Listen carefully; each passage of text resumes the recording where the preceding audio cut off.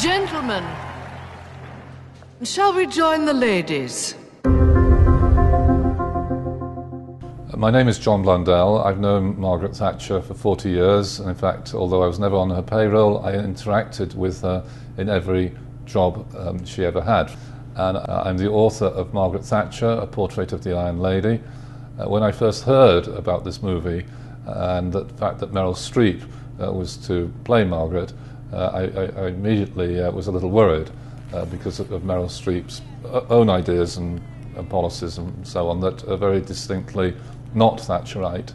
But I must admit to being pleasantly surprised.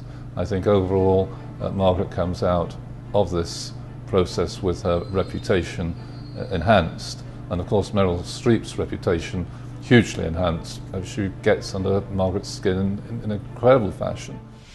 Well, it's all very well to talk about changing my voice, Mr. Rees, but for some of my colleagues to imagine me as their leader, it'd be like imagining, I don't know, being led into battle by their chambermaid.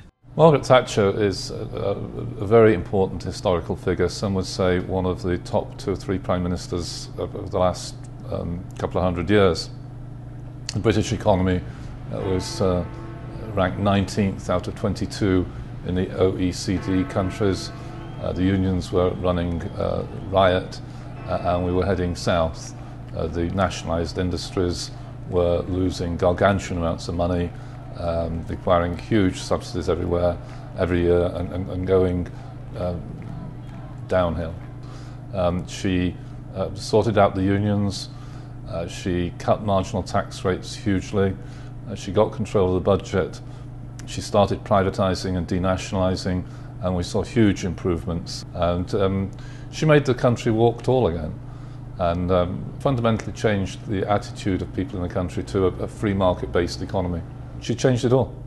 And she started the process that brought peace to Northern Ireland, and with Ronald Reagan and the Pope, helped tear down that wall without a shot being fired and destroy the evil empire. It's an astonishing list. When you sit down and make a list of what she achieved, it's astonishing.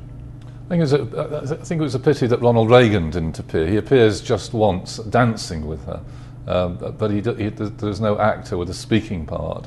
The main American politician to interact with Margaret is Al Haig at the time of the Argentinian invasion of the Falkland Islands. With all due respect, when one has been to war... With all due respect, sir, I have done battle every single day of my life, and many men have underestimated me before.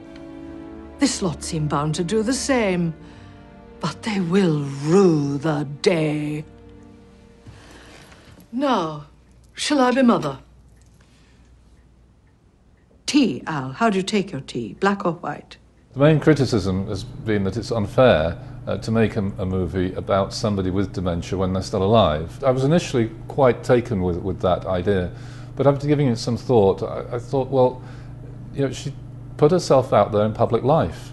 And when you go out there in public life, the rules about what you can say and what can be said about you change. It's not as if she was a private individual. And the dementia is portrayed quite sensitively. It's not like she's permanently thinking that her husband is still alive or what have you.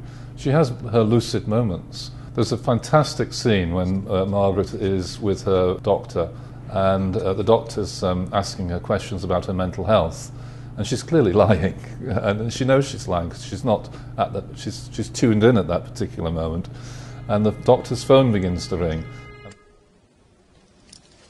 But I do so appreciate your kind concern.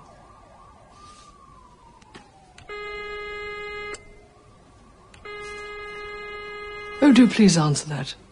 Might be someone who needs you.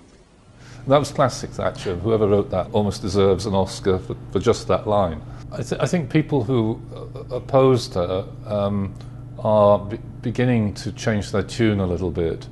Just as Streep began to, as the movie went on, Streep began to respect Thatcher more and more, respect her qualities. Not her policies or her philosophy, her courage, her persistence, her dedication. Did you like her? I am in awe of what she did. The policies you can argue with, but to sit in the hot seat, I can't even imagine having that steadfastness. There is a looking back at the Thatcher era and saying, well, you know, she did it.